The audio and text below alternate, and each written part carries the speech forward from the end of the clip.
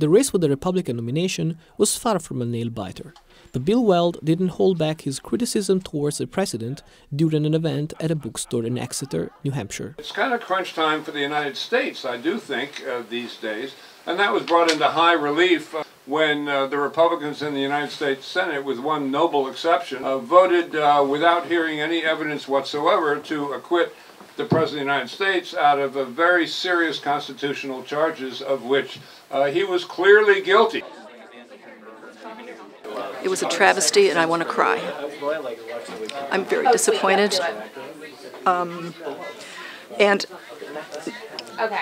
the bottom. Make sure that Mitt Romney is a real hero.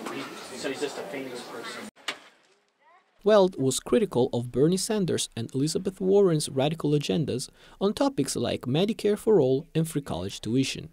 His belief is that their proposed policies will damage their presidential runs down the road. Both of them have compiled platforms that really do expose them to the risk of being labeled socialist, and I fear that Mr. Trump might have a pretty good shot at either of them. Former Governor Weld also shared his thoughts on education, international diplomacy, and fiscal policies, adding that he is the best candidate in the Republican primary.